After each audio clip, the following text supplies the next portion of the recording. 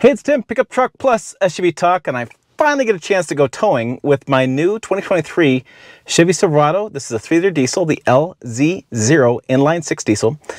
In this video, I'm going to go ahead and do a 50-mile towing loop. I have a 7,000-pound gross weight camper. I'll get some specs on the screen. We'll do some footage of all this kind of stuff. This 2023 is a crew cab, high country. I got 10-speed automatic transmission. I have max towing package, plus I have 4-low. Watch other videos. I can explain what that's going on. I have a Banks iDash as well. I'm going to tell you about the regen. Hopefully I'm going to hit regen in this video, and hopefully I'm not going to get too hot. It's getting hot in the cabin. But I just got fuel. I came back, just hooked up. I'll show you where the oil is currently. I'll show you how much squat we have. I'll do the 50-mile loop. We'll fill up again. We'll try to get as best numbers we can. Diesel fuel foams a little bit. Sometimes numbers are a little off, but we'll do the best we can with that. I'll use 2 cameras. I'll give you transmission temperatures. I'll do that kind of stuff. And I also have a auxiliary transmission cooler on this truck. Plus, I have a new one from PPE. It's supposed to be even better. So we'll hopefully put that on today or tomorrow and do a similar test with that and show you those numbers too. So let's go ahead and start this baby up because, wow, I'm getting hot. So speaking of being hot, this winter's been absolutely terrible as far as cold weather. It's just been nasty. And so I finally got warm temperatures to do this test. We're waiting for a few months to do this test because of that situation.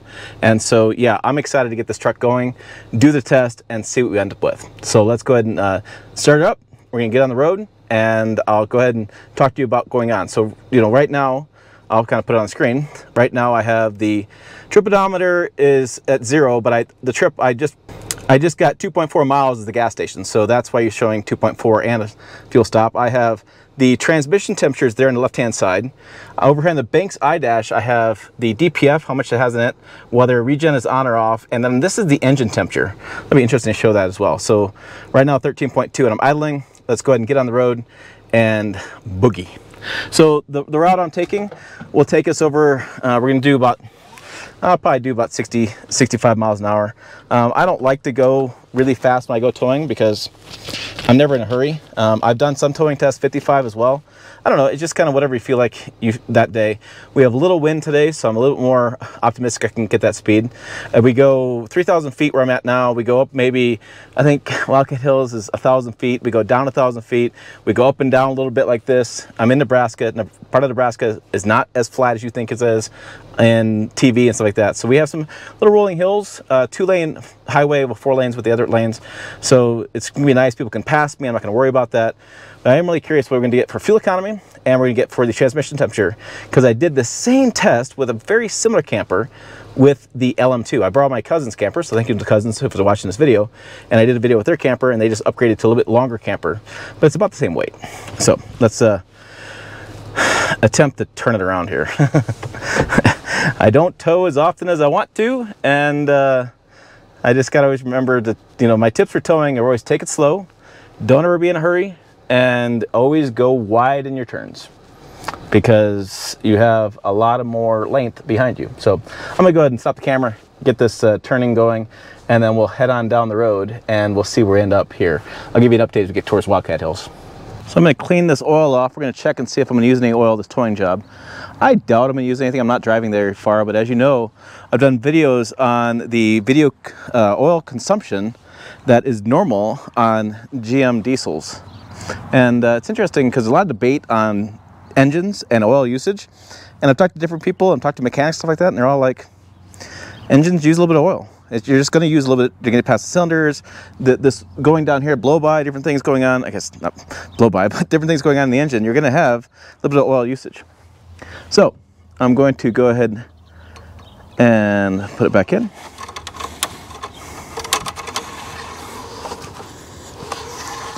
Now, I do understand by saying that I'm going to start a fire in the comments, so feel free to comment about your experiences. But this sucker looks really full, and so what I thought I'd do was get a tape measure and do the best I can to show you on camera. So there's it is. Looks like he isn't past full, and so I have say a 1/4 inch from the top that is full of oil. So quite a bit of oil there. Okay, so let's see how much we use after we're done towing. And for those wondering, because you probably are, this truck sat all night. I didn't drive it at all. It's been sitting all night. It's on level ground. It's interesting. The owner's manual says let it sit for like a couple hours. And then the TSB I reported on, Technical Service Bulletin, about normal oil consumption said let it sit 15 minutes. So I'm gonna go the 15-minute route. So I'm gonna sit a couple hours tonight, wait for after we're done towing, and we'll see what it looks like when we come back. Okay, a popular topic when hooking up a truck to a camper is how much squat you're to get. How much is that rear suspension going to compress when you add the tongue weight, which is the camper weight, to the ball hitch and makes this truck go lower. Some people freak out about it. They put airbags in, all sorts of stuff because they want zero squat. Other people are like, hey, it goes down an inch, so it's fine. Other people are like balling and running around like this. You can't see the headlights in the air because they've squatted so much. So it's kind of an interesting topic. And like I said, everybody kind of freaks out about it, but it doesn't have to be so hard. I would say anywhere from 1 inch to 2 inches is probably pretty normal when I've done these tests before. So I'm going to handy dandy tape measure here, and I'm going to eyeball the top of the truck here is at 50. Let's go right there. 50. Let's say 55 and 7/8, or call it 56 just for good measure. And I'm going to go ahead and drop this hitch onto our weight distributing hitch, and we'll see how much we drop. So we said 56. I expect to be about 54, 55. It'd probably be about right. Okay, so now the game is, do I line this thing up right? I don't know. See if it hops on.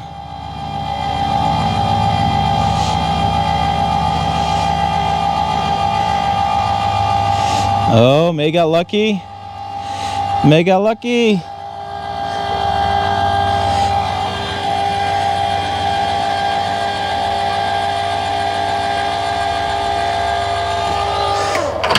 Yeah, we got it on right. Okay, so this is a good time to tell you that Ford's got a new feature called Backup Hitch Assist.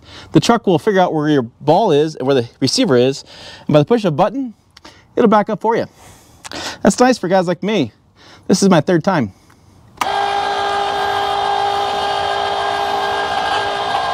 3rd time backing it up. We said 56, but I think this squatted quite a bit actually. So let's see what we got.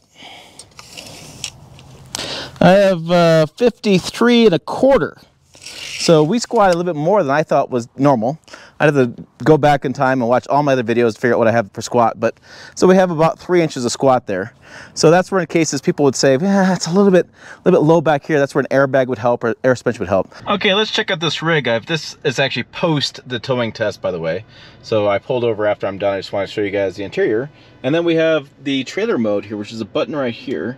And it brings me in here. I can name the trailer, I can do light testing, I can put auxiliary cameras on there, I can go through a checklist, there's a gross combined weight alert, which is kind of an interesting thing.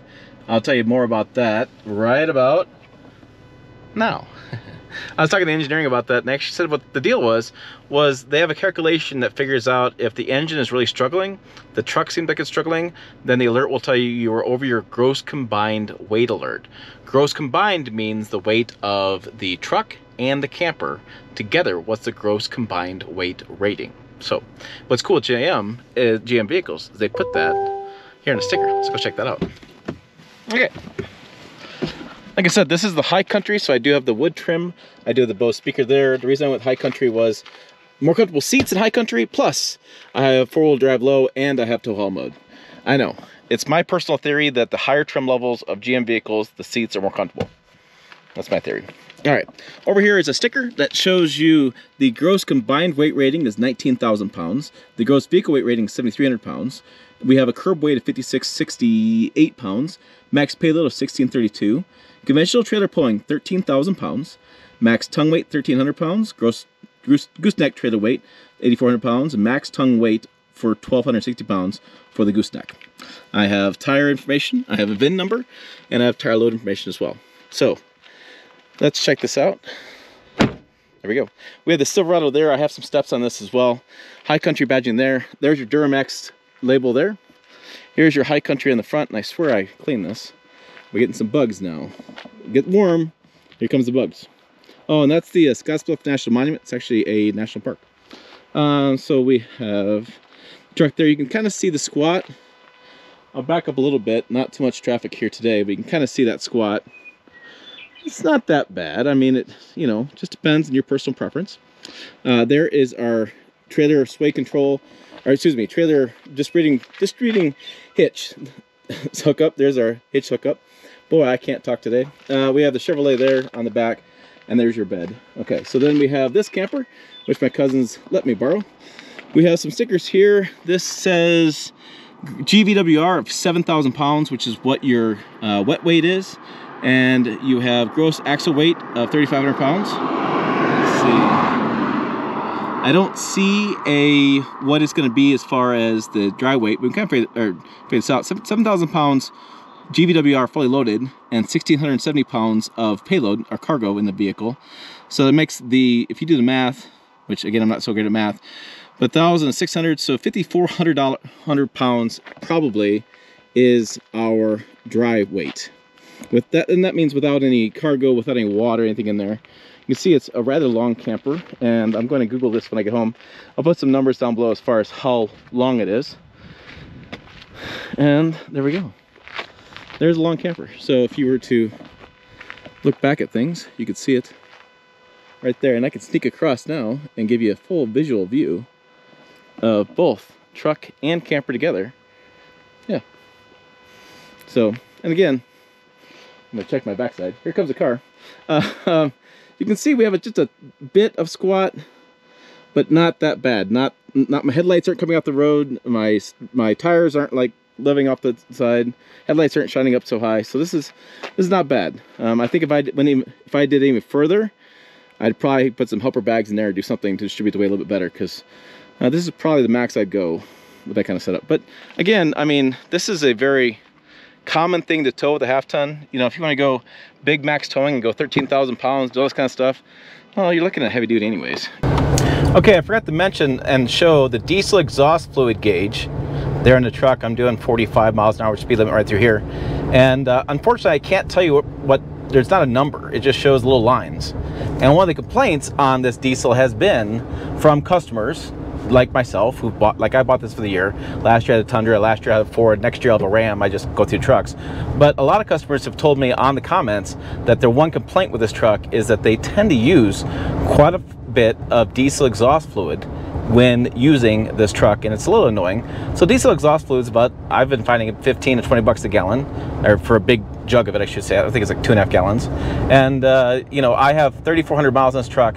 I did tow a little bit this winter nothing I filmed because it was snowing. It wasn't a great experience. I had to run and get something for kind of emergency, but I did put some in. So General Motors tells me if you're towing a lot, you're going to lose a lot more DEF. If you're not towing that often, you won't use that much. And if you don't know what DEF is, it's sprayed in with the exhaust cycle, or the exhaust cycle of the engine, and what's meant to do is it takes the most harmful pollutants out of this diesel and takes it away before it goes out through the muffler. So that way we're not spewing out more pollution in the environment, which is a good thing. However, I will tell you, it goes without saying that this kind of stuff has made diesels pretty debatable, and it's a hot topic for a lot of diesel owners.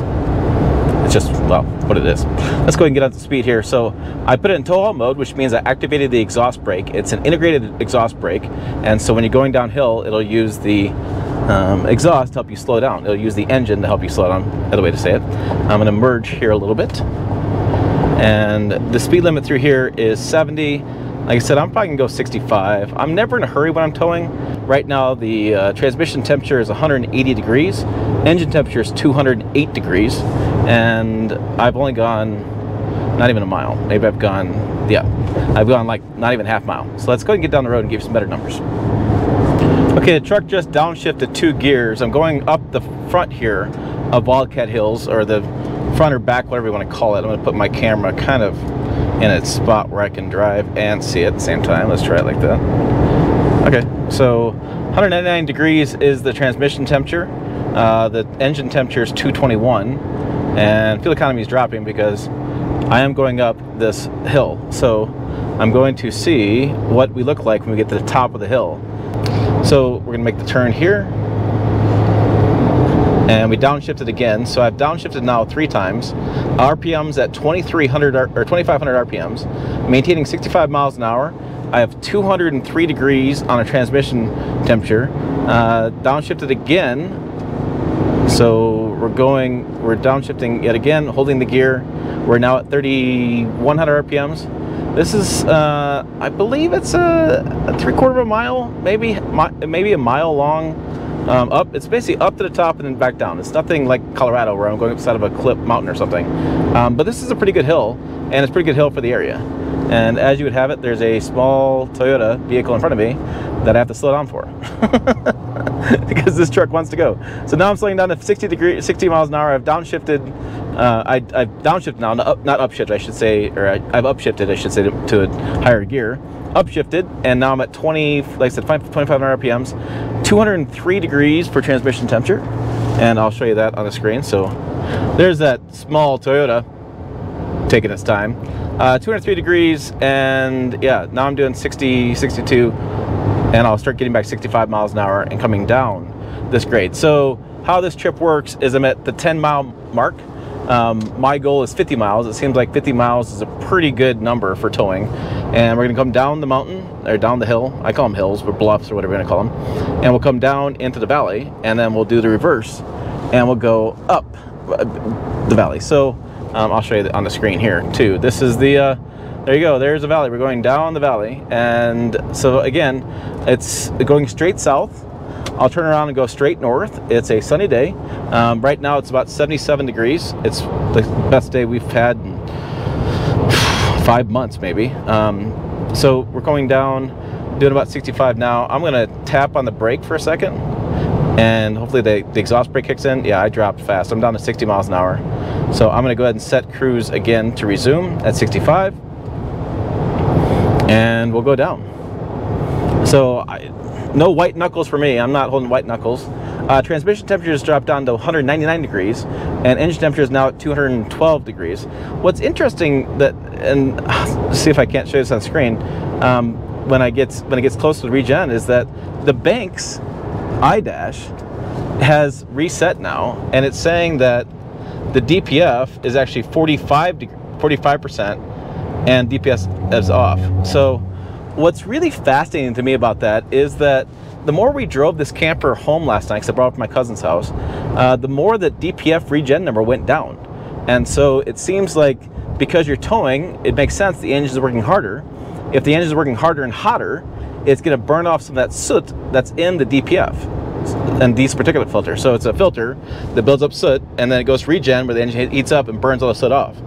So it's interesting. But like I said, I've been told from General Motors that you should go through like 1 regen every fuel tank.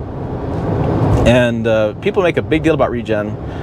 The owners I've talked to and the times I've been driving this truck, I've never even noticed when it regen. It's a little process. It usually seems like it's pretty fast, but I've been wanting to get it on video. that's my whole point of this long story. I want to get on video and I can't because it keeps going down in number. So it's like that issue. I want to record it and talk about it, but I really don't have anything to say about it because I can't get it on camera and it keeps burning off the soot. And so hopefully, fingers crossed, I'll be able to talk about it, and whether or not, well, if it's even really an issue. Okay, I'm taking a turnaround spot, and you can see it's kind of cool. The camera will show you on the screen when you have your blinker on, which way you have your blinker going. So it's kind of nice to see behind it, because these mirrors aren't as great as other brands are. As far as I'd want a set of tow mirrors if I was towing a lot with this truck, just because I can't see a whole lot of the camper. It'd be more comfortable if I had tow mirrors. You don't need them all the time, but they are kind of nice. So we have 207 degrees for the transmission. I have 219 for the engine. Again, 48% DPF, so it must be heating up a lot to get that. And then we have 10.3 miles drive as far as mile per gallon, and 28.6 miles driven. So I think that's a pretty good number. I've been driving for 30 minutes. It handles the load pretty well. I mean, I don't have a whole lot of concerns. Agreeably, I've towed loads like this before.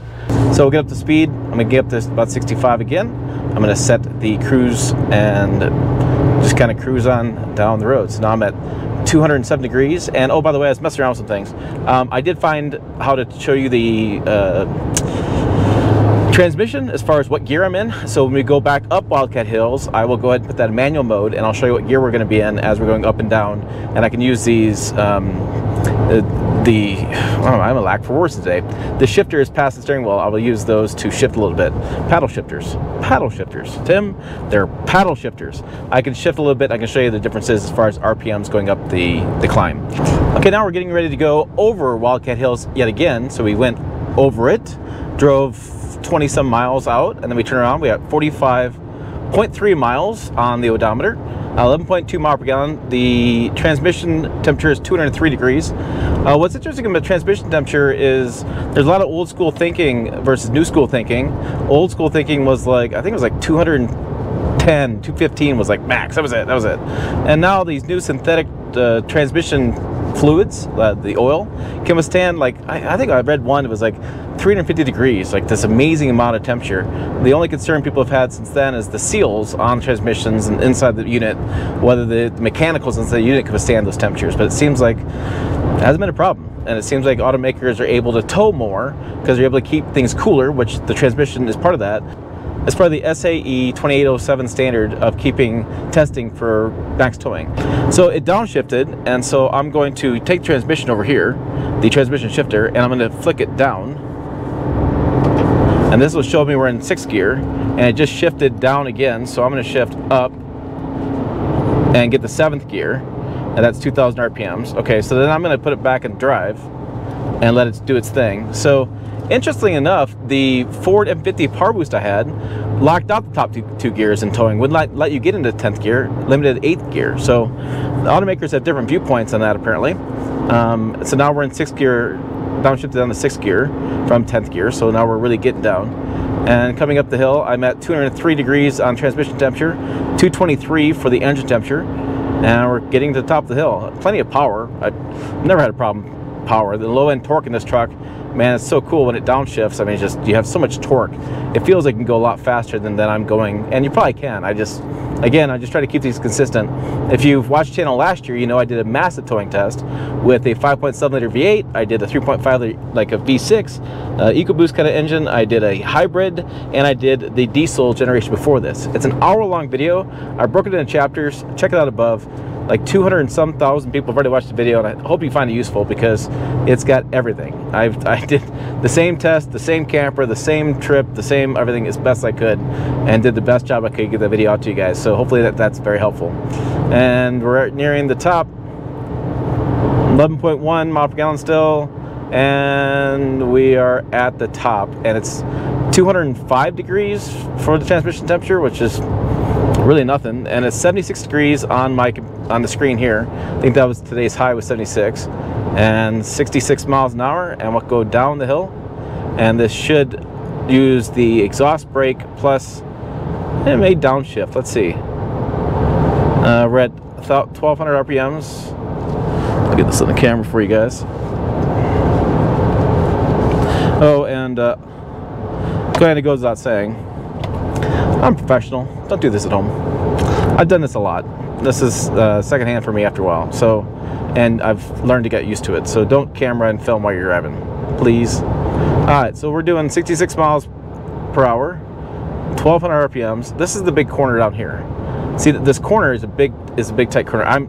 My foot's on the brake. I'm gonna hover my foot because, yeah, it's like, come on, slow down, slow down. Okay. Now it downshift a little bit. Exhaust brake kicked on. Yeah.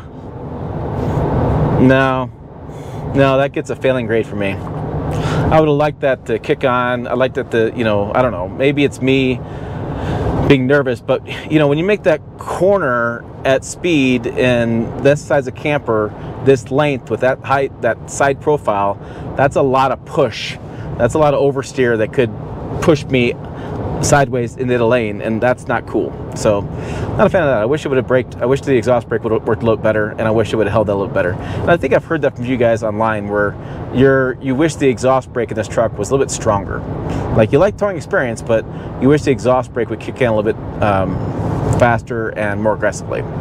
That's kind of my 2 cents there. So 198 degrees, and DPF DPF regen number is 51, and regen is off. I don't know how the hell I'm ever gonna get regen to work, but whatever. So I'm gonna head back to the gas station and put some diesel in this. We'll calculate the mile per gallon that I got on the screen versus what I get at the pump, and it's the same pump I used earlier. And then we'll look at the oil, and then we'll look at the def. Okay, I actually let this thing sit overnight again because I figured I'm gonna edit the video today anyways. So let's just let it sit, and I'll check the oil now that it's sat all overnight. So we only went 50 miles, so I don't expect any change here to happen. And what I expect to happen is if you're towing a lot, like a lot of distances, you may get excessive usage. I don't even measure this. This is right at the line there again. So I did not use any oil driving that 50 miles. So yeah. So, you know, again, it's one of those situations where, you know, if you off-road aggressively, if you drive aggressively, and if you tow a lot, you're probably going to use more oil than, well, if you didn't do those things. But I don't know if it's the end of the world, but I can see people who tow a lot seeing this as a frustration.